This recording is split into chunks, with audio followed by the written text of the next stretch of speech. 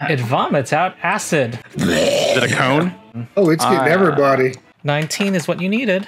Khazar and Karak did not succeed. Only those who failed their saves would take persistent damage, covered in acid eating at your flesh.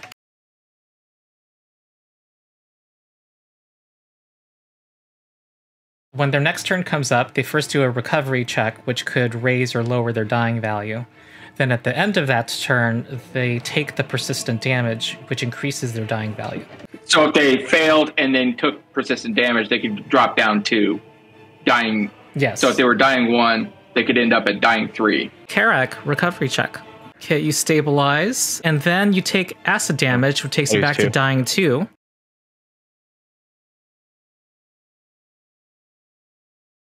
I'm gonna go. Everyone, run! Close these doors. The door. I shut the door. I shut the door here, and so we just have to shut this door here. But you're leaving Karak here. But I don't know how to save. I mixed up Karak and Khazar this whole time, just like Ron was. I was about to say if Karak dies, he gets to be a different character with a different name. I thought you were talking about dragging Khazar behind us to get him like out of this whole place. I know Karak and Khazar, the down dwarf who's taking persistent acid damage. My next character will be named Konar with the name, the 6-letter name whose name starts with a K. I think what I got to deal with. You also have real life names and foundry names. Before you can start dragging him, you need to take control of him with both hands, which I'm going to require as athletics or acrobatics versus its. The Ankeg's reflex DC. If you succeed, you can spend 2 actions to drag it 10 feet. So we have a moment of truth roll here. Spread your wings. There we go. It's at that door. Okay, Karak, recovery check. Okay, you stabilize. Okay, and then you take acid damage, which takes you back to dying 2. And then you do a persistent, a flat check. Well, that kind of sucks. Okay, next is Khazar. Recovery check. Right. Okay. Oh, I died. We did get rid of it. Not in the middle of combat. Did you have no more hero points? Yeah. I'm pretty sure I don't have. I think I used my last hero point to recover from the previous time. Yeah. I actually had. I already stabilized those. Oh no. Well, at least one of the K's is dead. Jesus Christ! Wait. Sorry, he's not dead. I couldn't Just resist. for that, his brother's gonna show up. He's not dead yet, right? Is he died? Is he dead? You're gonna. Yeah. No. His brother Konke is gonna come to the scene. Okay. No, he's gonna be. That's just to punish you, Ron.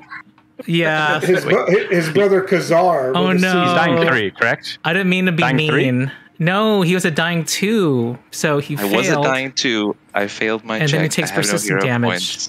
I take persistent. But he succeeded his flat check, so you went up 1, then back down 1, right? No, I failed. I rolled a 10. Yeah, your recovery check is 10 plus dying value. I mixed up their names again. This is the mean edition. I hadn't figured that out. Then it's hilarious. If it makes you feel better, it's going to be a very interesting funeral when they're all like, I can't believe Karak is gone.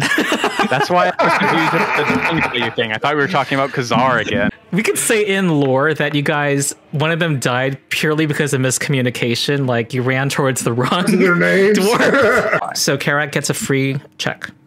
8. Okay, he's refusing to accept treatment. Everyone's using all of their appendages and limbs. Okay, 15. He's gonna aid whoever's next in line. Okay, and then Karak recovery check. This is the most and hold on, when I aid Karak, so do a recovery check. You succeed. That's good. It's a persistent damage you really want to get rid of, though. Jesus Christ! Come on! Yay! The first one. Yay! Only one character died. Some kind of backup team comes. The two other Edgewatch members. Maybe there's somebody in their unit who is interested in.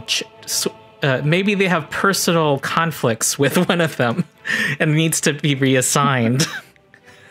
Oh, yeah. How about a wizard named Hazakar? Yeah, okay. I like the difficulty, but this was too much for my tastes. Honestly, I like it. Not I think following it's awesome. best practices, but yeah, it's No, but I also like hard as well. So I'm of two minds. If you guys are fine with it, then we did this the right way. I also appreciate that you treat it as a really, you couldn't just sit around for an hour while someone was in danger. Right. Or the biggest difficulty thing for us is a lack of consistent recovery. So we're coming into each fight with less and less resources. I don't think they do this in a campaign again at Paizo, where level 1 characters face a whole slew of back-to-back encounters, because level 1 characters have more of the problem you're talking about, Mark. Because when you get to level 3, usually for most parties, someone can take continual recovery. You're going to have at least 100% more hit points by level 3. So one-shot crits are not happening nearly as much, too. You're going to be knocked out much more at level 1. We'll pick it up in 2 weeks. Thanks, guys. Yep. Cool.